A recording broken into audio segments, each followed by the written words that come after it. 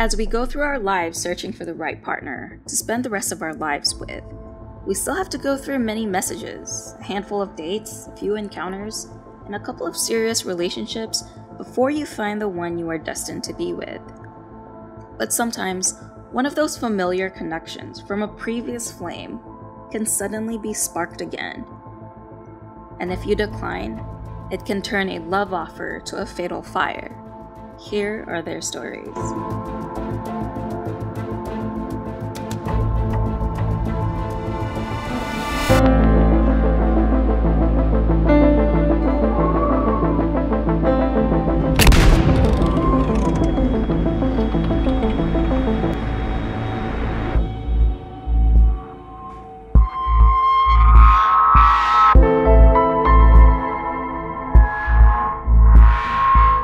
Jacob Klein, a 40-year-old Franklin County, Virginia resident, grew up in Cobleskill and attended the Albany Academy as well as Clarkson University before becoming a physician assistant working in California, New York, and later Virginia.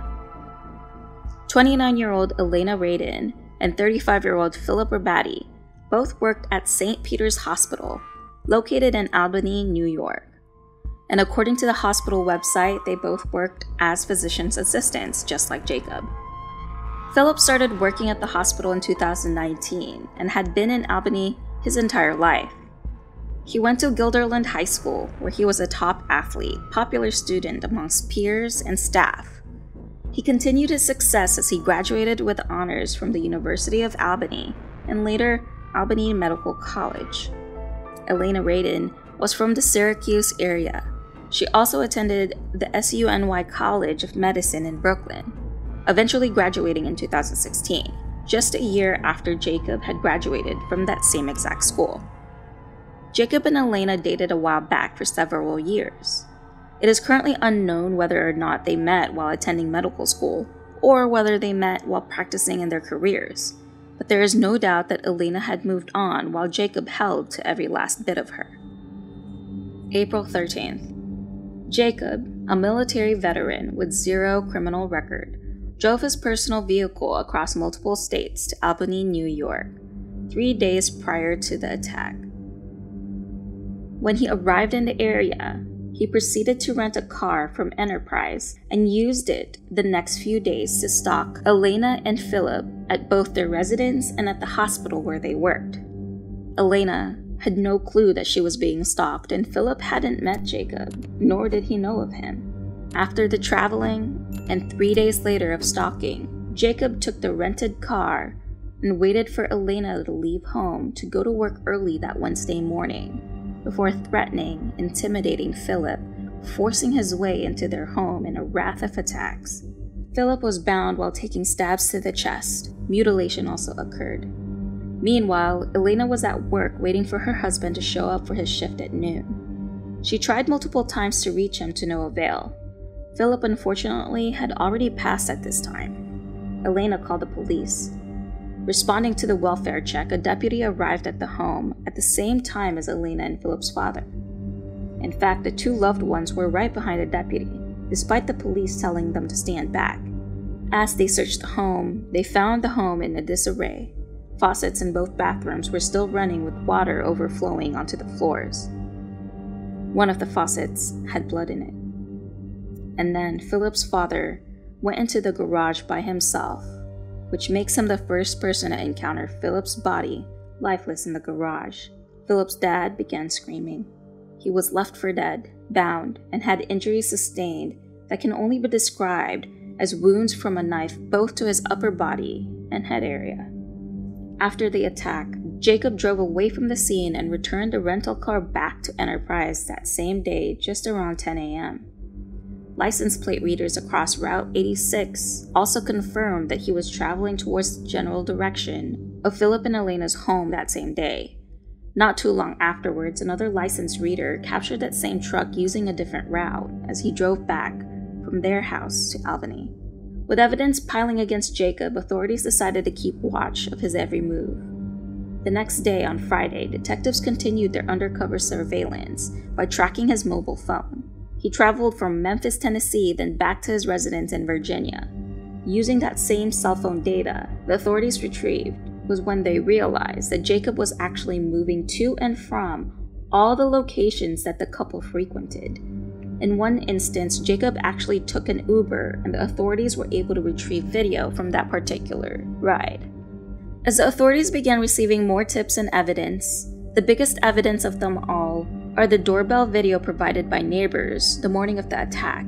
In the video, you'll see Elena leave for work, and shortly thereafter, you can see Jacob walk right towards the couple's front door at around 7:30 a.m. In the video, you can see Philip answering the door. His reaction was telling. It's as if Jacob drew a weapon on him, forcing him into his own home. A neighbor of Philip and Elena told authorities in a recorded statement that he was walking her dog on their cul-de-sac of New Scotland Road after 7 a.m. that morning, when she saw a man wearing a surgical mask and a head covering who was clutching papers that were folded in his hands as he walked up the driveway to the couple's front door. She said that the man she had seen was driving a white pickup truck and stood around 5 foot 8 inches tall, which matches Klein's height. The neighbor went further to say, "I thought he was a little odd because he was there early, but wasn't dressed like a contractor and was wearing sort of casual clothing."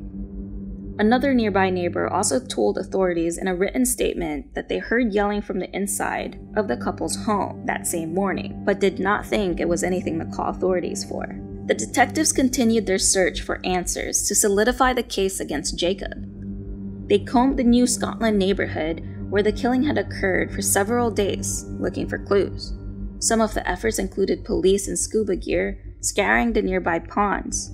The authorities visited businesses along New Scotland Avenue, searching every security video camera footage that may be used as evidence in this case. As they searched, they also found that Jacob purposely rented an Airbnb on a street that was within walking distance of St. Peter's Hospital, which is where the couple worked. The police were afraid that Jacob planned on fleeing, and since they finally felt that they had enough evidence to arrest Jacob Klein, they moved forward with it, and he was arrested the night of April 15th as he was driving across the Virginia border from Tennessee. The police initially suspected he was going to flee because he randomly left his residence in the middle of the night and drove across the border.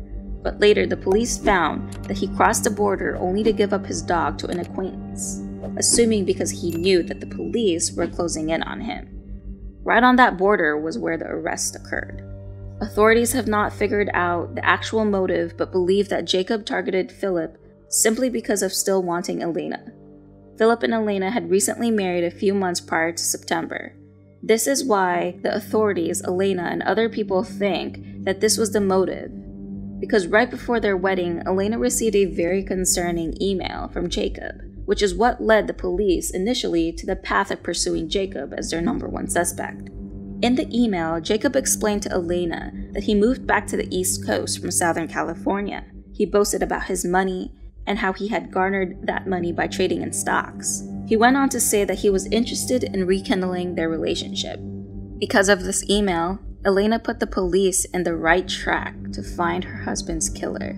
Jacob was booked into the Abingdon, Virginia jail before being extradited back to the Empire State.